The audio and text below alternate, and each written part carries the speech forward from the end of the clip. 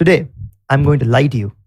And I'm going to lie to you in a way where it's going to be challenging for you to find out which of them are lies and which of them are not lies. So the astute ones amongst you will begin to understand what exactly when I'm saying I'm going to lie. Let's begin. When I was in 7th standard, they told me that light is a ray. It travels in beautiful straight lines, bounces off surfaces, following a very beautiful geometric law. Angle of incidence equals angle of reflection. And it bounces off, comes here, comes there, and beautifully goes this way. Life was very beautiful. Until I went to 11th standard, and all of a sudden, which you will go there very soon, suddenly they told me light is a wave. It behaves as if you throw a rock into water, there are ripples, and light is very similar to that. And I said, okay, fine, I can live with that. And then I went to 12th standard. They told me light is a stream of particles. It's like you have a machine gun, you have a torchlight, you open it, it's like you have a machine gun and start shooting out little bullets of light. And those little bullets, they called photons. And I said, okay, now I'm beginning to get confused. To top it all, by the end of 12th, they told me, now we'll tell you what light is. Light is both wave and particle. Or they say neither wave nor particle. Which of it is it? They also said that, it depends upon what experiment you perform. Sometimes light will behave like a wave, sometimes like a particle. And by now, if you're not confused, then you're not really listening. Because I was very confused. And then I began to ask the question, what really is light? In order to answer this, we have to go into the deepest parts of what science really is. And is science trying to say something about reality? Are we trying to find out what light is? Nobody can say. The best analogy to take would be to ask you this question. Have you seen a political map of India? You'll see that it has states, it has capitals. Very simple, clean. Have you seen the physical map of India? It'll have mountains and little rivers and all that. Then you have a road map, right? Which tells you, you take these roads, you can go somewhere. Now, which of them is India? Is that a bad question? Or is it a difficult question to answer? Because which of them is India? Are all of them India? Is none of them India? Because if you try to build a map that has everything that has India in it, that India has, you'll have to build another India. So it's not the point at all. You want to build something that is not really the question where it's right or wrong, but we're trying to build something that is useful. Because what's the point of a roadmap? To tell you where to go. So if you have to find out where to go, which map will you go to? The roadmap. If you want to know how the cities are divided and how the capitals are, you'll go to the political map. If you want to find out where the rivers are, where the mountains are, you want to predict weather, you'll go to the physical map. Why am I saying this? It's because the real question is, we don't know what really is. Nobody knows.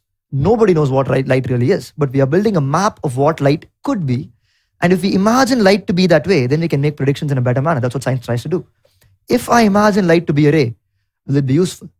If I imagine light to be a wave, will it be useful? So the question, is light a ray or is light a wave, is really a pretty bad one because we don't know. So when is light as a ray useful? If you want to build and find images, you want to build a telescope, you want to build a microscope, imagining light to be a ray works really well. If you want to find out, and answer questions about why light sometimes interferes, there's something called interference that happens in light, something called diffraction, which you will learn later. And if you want to understand why those happen, it's better to imagine light as a wave. If you want to understand certain other phenomena like photoelectric effect, you think of light as a particle, a stream of particles called photons. And it's pretty surprising that we don't really know what light is, but depending on what situation it is, we imagine light to be one particular thing. Now, this is what science tries to do. It tries to build a map of reality.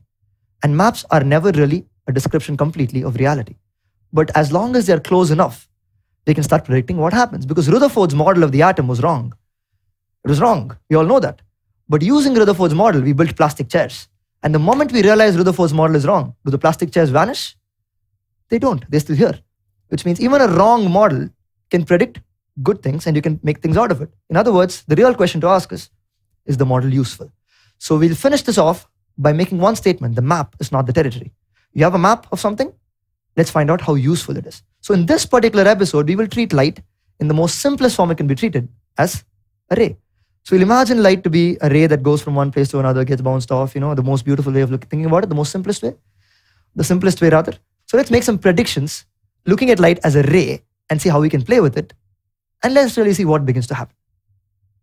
So how do we see? We see something around us. That's how we live. We watch everything around us. How exactly do we see?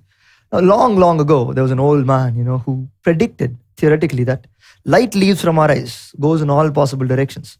And when it hits something, light comes back to our eyes. And then when the light comes back to us, we see.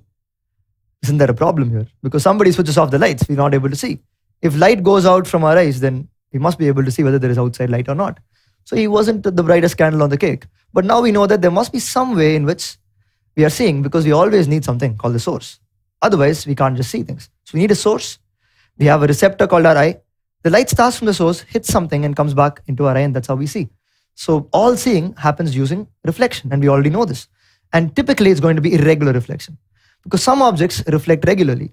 You know this. And some objects reflect irregularly. All the objects we see around us, except heavily polished surfaces, are going to reflect irregularly.